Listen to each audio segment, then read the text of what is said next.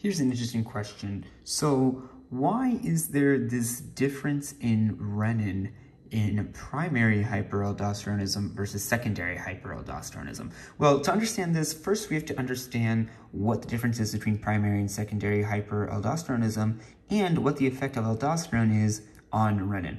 So in primary hyperaldosteronism, what's happening is your adrenal glands are secreting a lot of aldosterone.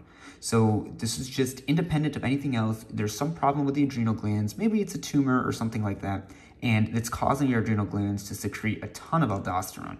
Now, you might remember that aldosterone, as part of a negative feedback mechanism, will inhibit renin, or the production or secretion of renin. So if you have a lot of aldosterone, you're going to have decreased renin. So this makes sense.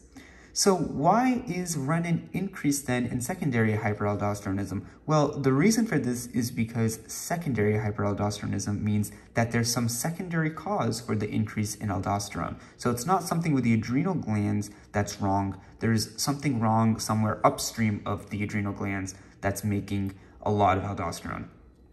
So what that means is that there is some negative consequence involved with the RAS system, the renin-angiotensin-aldosterone system, that's causing a whole bunch of renin. And a part of that system means that when you have an increase in renin, you're also going to lead to an increase in the production of aldosterone. So there's nothing wrong with your adrenal glands or your aldosterone production. There's something wrong with the RAS system here, and there's something wrong. There's way too much renin that's being secreted, and the consequence of that is that you have hyperaldosteronism. So this is why, even though you're going to have a lot of aldosterone, this will try to go back and inhibit the renin.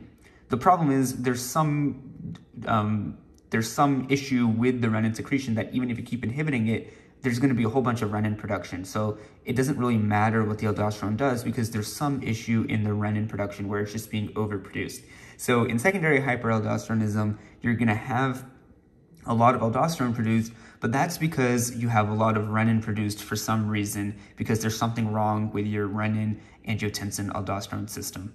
So hopefully this makes sense, explaining the difference between primary and secondary hyperaldosteronism, and hopefully it makes sense that when you see that, you can understand why renin might be decreased in primary and why it might be increased in secondary.